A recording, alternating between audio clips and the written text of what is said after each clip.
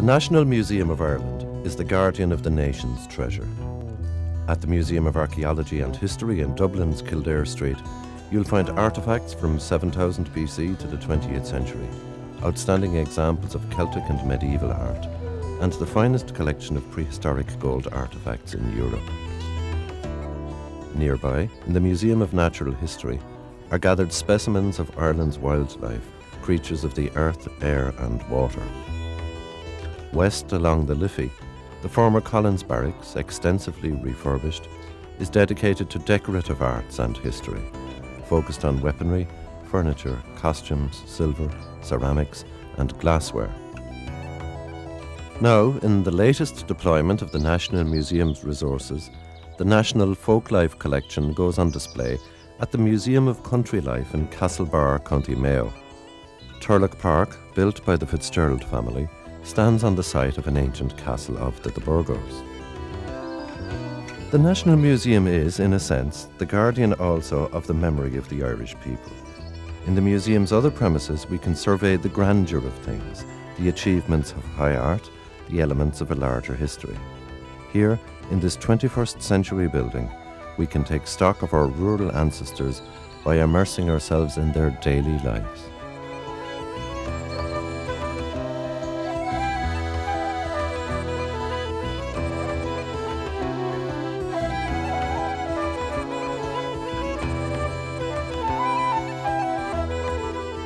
The poet Patrick Kavanagh said, "Ordinary things have lovely wings," and it is our hope that your imagination too will take flight in this encounter with the past. Until very recent times, the story of much of this island was rural, pastoral and poor. There were the rudiments of an urban lifestyle which only truly began to flower in the 19th century. There was some manufacturing, many finished goods were imported, but life for the majority of Irish people up into living memory was bound to the land, to the cycle of the seasons, to grinding toil, to relative poverty.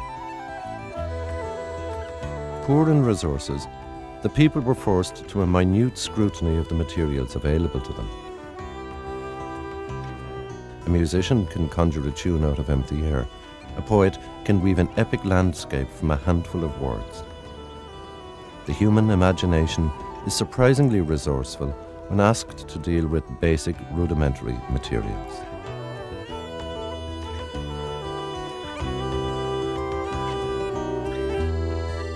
The people whose handiwork we see here are, for the most part, dead and gone.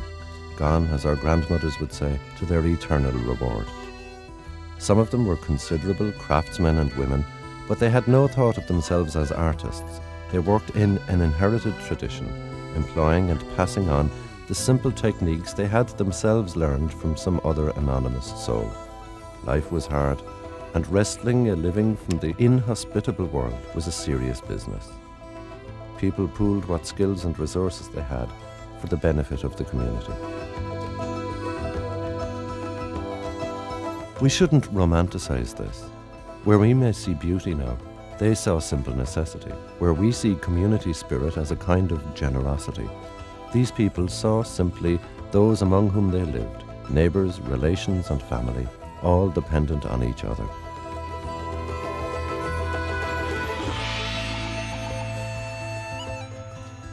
For centuries, skills were passed on from one anonymous craftsman to another. Men taught each other the skills they had learned from other men. Equally, in their own chain of transmission, women passed on the skills of the hearth, of weaving and spinning.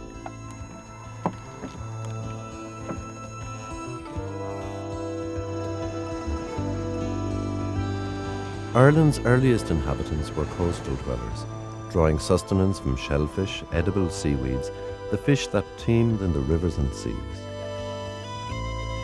Seaweed nourished the thin soils, and the need for boats bred a group of rare craftsmen, the curragh builders. The curragh is no more than a light, frail shell, originally simple cowhide stretched over a frame of laths or light rods.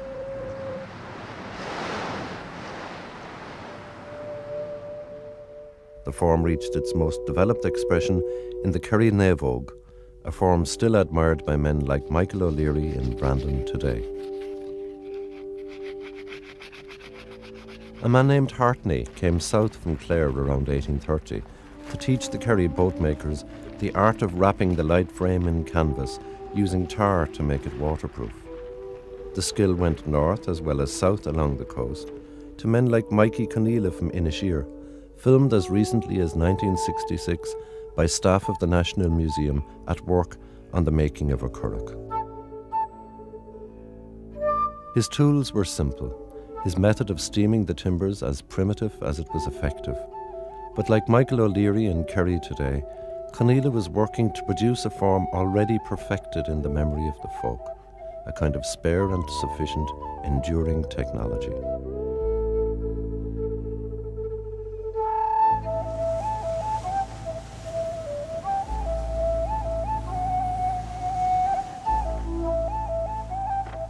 Many contemporary curraghs are built for racing, not for carrying people and fish and livestock and turf, as was once the case. But it still lifts the heart to see one fly across the water.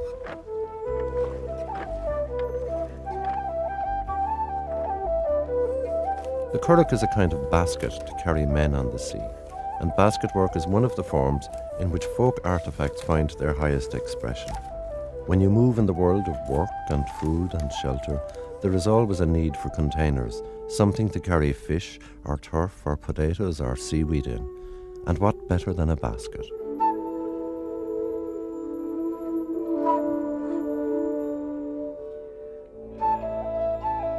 A modern basket maker like Joe Shanahan, seen here with his brother Michael, is producing useful goods for a luxury market. The Shanahans of Carrick-on-Suir made baskets for household use, for the railways, for fishermen, and they maintained the tradition for generations, almost up to the present day. Joe is working on a herring cran, a basket which functioned as a measure for quantities of what was once a staple part of the Irish diet. The Shanahans usually worked with willow rods.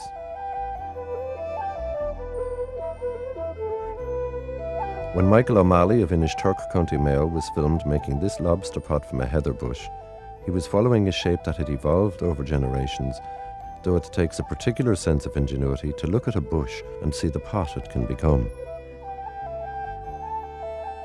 The lobster fishermen, incidentally, preferred heather to willow rods for their pots, as the heather does not mask the smell of the bait in the pot. This potato sieve is a perfect illustration of the adage that form must follow function. The wonder to us is that the forms were maintained, they evolved slowly, had a particular local identity, but were everywhere more or less the same, perfectly adapted to the work. We still say in Ireland that somebody is handy, that such and such a fellow can turn his hand to anything. These terms suggest something quite profound, that the things of the world, the raw things of the world, can be coaxed or shaped by human hand to produce desirable objects, desirable results, without benefit of blueprint or drawing. There is a word in Arabic, baraka, meaning blessed. It refers to the grace or blessedness things take on from years of careful and respectful use. It suggests that something of the life force, the personal energy of the man or woman who made or used a thing, can pass into the thing itself. The things that men and women use daily, incorporate into their lives, are a special kind of human record. Memory lives in them, not just the prompted memory of types and forms, but also the actual memories of the men and women themselves. The word baraka ripples out to suggest something of the quality of the place and society in which things are made and used, something of the natural world which supplied the materials, something of the abstract skill and thought which went into making the artifact. Often the craft and skills and methods that took root in a district were influenced by the simple presence of raw materials.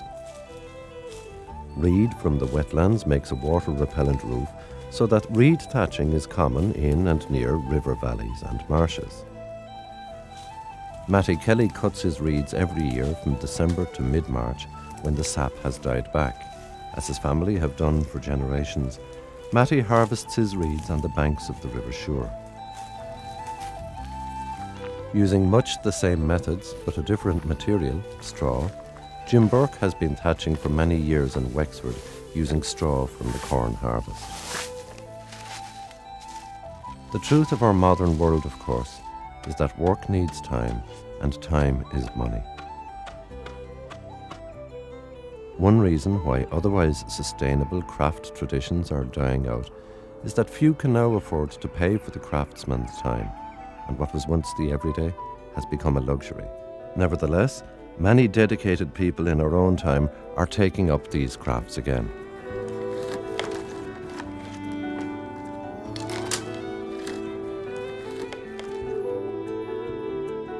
Folk life, it is obvious, endures only where there is a folk, a community capable of drawing on a tradition of craft skill, needing its products, valuing its makers. When the legendary Bernard Mongan travelled the country making buckets and basins, mugs, jugs and canisters, his were practically the only vessels available to the householders in the districts he visited. Now plastic is everywhere, and who would wait months for the tinker on his travels to replace a bucket when the alternative is a few minutes' drive away? It is equally true to say that post-independence Ireland, an Ireland of smallholders as opposed to tenant farmers and labourers, of growing numbers of industrial workers, of expanding towns and cities, became a country in flight not just from poverty, but from the webs of kinship and custom that sustained the folk traditions and nurtured the folk imagination.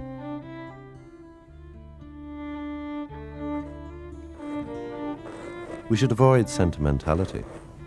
Annie Corrigan's grandmothers would have carded wool like this, would have worked from dawn to dusk, year in, year out, to feed their families, to put clothes on their backs, pamputis on their feet.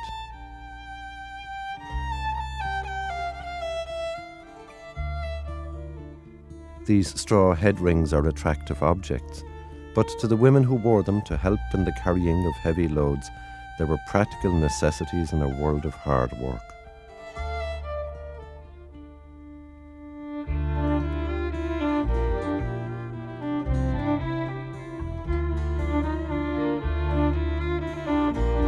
The burden rope, used for carrying heavy, awkward loads, took skill and ingenuity to make, as did the basket, but their use was in a world of unremitting labour.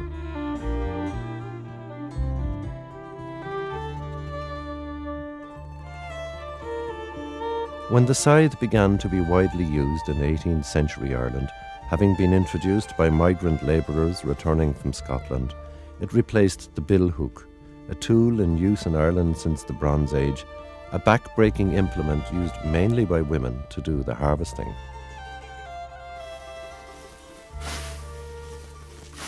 The scythe, then the horse-drawn harvester, followed in its turn by the combine, displaced not only a practice and a lore that was more than 2,000 years old, it also displaced women to the margins of harvesting. These straw hens' nests were made by men when the harvest was over. The keeping of hens was women's work. In general, women worked close to the home, tending to food and clothing, to the smaller domestic creatures, nurturing children.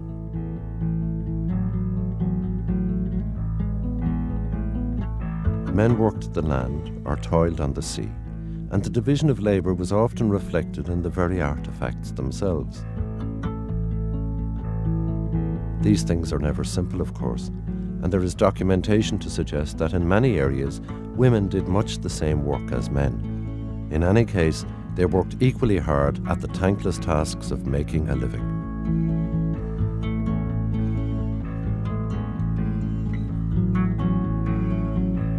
Making a living could be a curious business.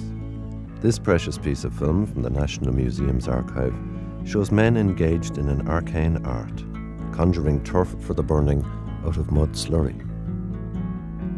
In its own way, This extraordinary process sums up a terrible truth about our past. Our ancestors, for the most part, endured lives of a bareness and poverty we can scarcely imagine. It was their triumph, though, to conjure marvels from the scantiest and poorest of materials, in this case, ultimately, fire from mud.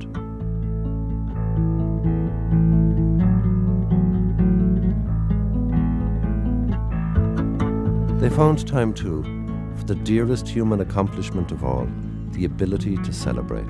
Significantly, of all the traditions, this is the one that still lives on. They made Bridget's crosses from woven reeds and rushes to celebrate the great goddess of fertility in her Christian incarnation as Saint Brede.